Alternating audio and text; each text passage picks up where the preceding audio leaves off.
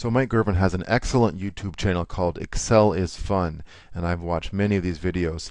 And he's very creative solutions. I saw one last night called Excel Magic Trick 1122 Repeat Row Headers. Great solution. I just had a different idea, so I'll show you the idea that I had. And I wasn't even sure what to call this. Create vertical repeating list. So here's what we have. We have the fruits, 4 different fruits here. We have some days across the top. All the ones, all the grapes, all the different fruits here, they have either a 1 or a blank in the cell. So what we want to do is repeat grape twice in our list because we have 2 different ones. Repeat the orange 3 times because it's there 3 times, the prune once, and the banana 5 times. So you see all these different methods do it. We're repeating it as necessary. So I'm just going to walk you through the steps here of how I did this. So the first step is this. We want to add the condition, so cells that have a 1. That's what we're really doing here. Notice how the whole thing will change down here if I put another 1 in there. Now we have 3 grapes, so it's supposed to be dynamic that way. We take it away and grapes down to 2. So the very first thing is the condition right in here. This is the array condition, that this area here has to be equal to a 1. Now, when it's true, this is the tricky part. So step 2 is really the tricky part. How do we distinguish the ones for the different fruits? Because right now, if you just look at all these ones over here, we don't really know which ones. I mean, it's the same row, but somehow we have to get that logic into our formula to make it easy to extract all these guys one by one. So I'll click back in here.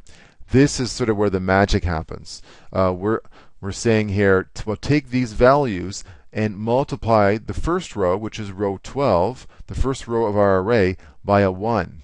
Take the second row, which is going to be row 13, these guys, the ones that are 1s, 3 of them, multiply it by 2. The prune, there's only 1 of them, multiply it by 3, and then by a 4. So let's see if I can go in here and highlight all of this and press the F9 key on the keyboard so you see what we have. So sure enough, we have 2 1s for the grapes. We have 2 2s, actually no, 3 2s, 2 2 false false, and another 2 for the oranges, 1 3 for the prune, and now we have 5 4s for the bananas. So bananas are on the 4th item, the 4th fruit that we have. So we have 5 of them, 5 4s. So that's going to come in handy in the next step, because step 3 is saying, let me just press the escape here, escape key. Step 3 is extract our positional numbers out of the array. So we have what we want in here. Let's just do this one more time. Highlight this, press the F9 key. But how did we get all of these numbers out of there one by one, so that in the end we can show the fruits? Well, we're going to use the small function around the whole thing. So here's our small function, and it says give me a bunch of numbers. In this case, it's a real array, like an array formula. So out of all those numbers, give me the smallest one first. That's what this thing at the end does. Give me the smallest one. So now I'm just going to highlight this whole thing, press the F9 key, and you see, of course, it's a 1. If I were to come down here, further down the list, the banana, well, that would be a 4, because the banana is the 4th fruit in our list. So let's just highlight this whole part, press the F9 key, and of course we get a 4. So let's click that last step. We want to display our answers. Well, in the end, the index is just this little, see how it's blue here? And it's blue over around this area. Of those 4 items, which one do we want? Well, we're telling it, give me the 4th one. So that's how this whole thing works.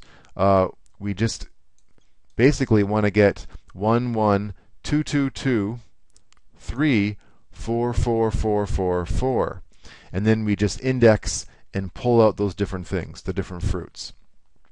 Now, we have method 2 here. So method 2, I'm going to replace this hard-coded array constant. This is called an array constant. We want to make it a little bit more dynamic. So here in the second method, a little more complicated, but no worries. I'm just highlighting the area here, 1, 2, 3, and 4, instead of typing in 1, 2, 3, 4. A little bit quicker to do. But The thing is, if we were to insert another row in here and it became 5 or 6, we'd have to change this, extend it. So even this method, method 2, isn't really that fully dynamic. This is the method that I like, method 3. Now we're going to go in here, and I just sort of put some spaces around this so you could see it easier. But this portion right here, we want to make it fully dynamic, and we're going to use an offset. And basically, to make a long story short, this whole offset, this whole thing right there, what it does is it says, well, it looks up here and it says we have 4 fruits. So go over here and get 4 numbers. If we were to insert 2 more fruits, it would say, wait a minute, now we've got, see this count formula right here? It's saying, wait a minute, now we have 6 fruits or 7 fruits, and that is our height of our offset.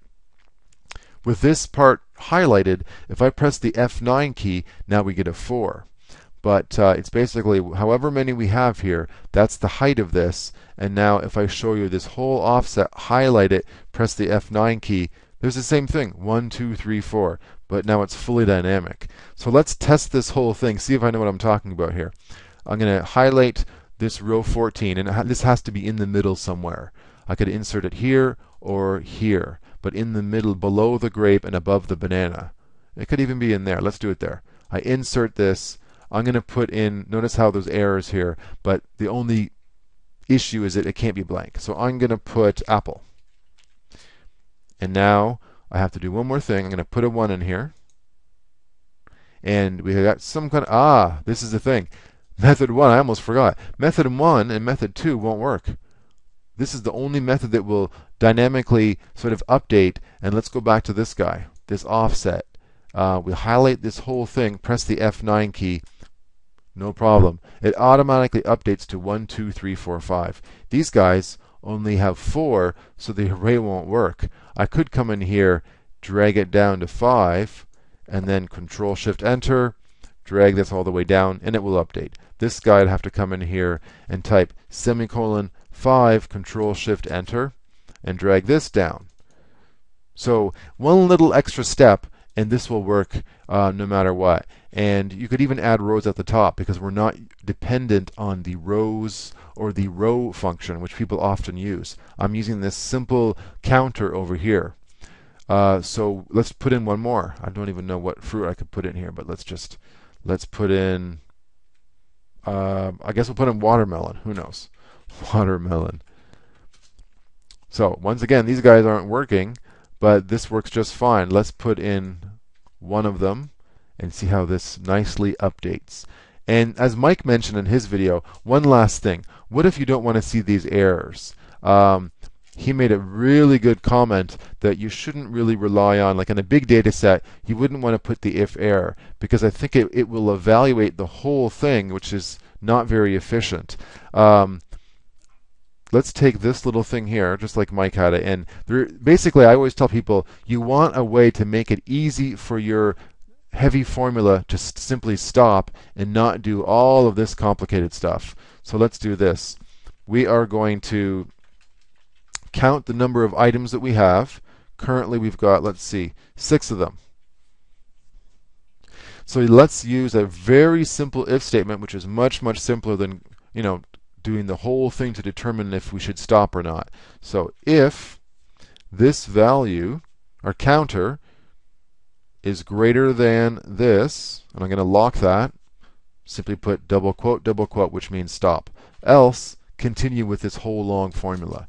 So now I puts the last bracket in for me. I drag it down and look at that. Something has gone wrong here. Let me fix it. I know exactly what went wrong.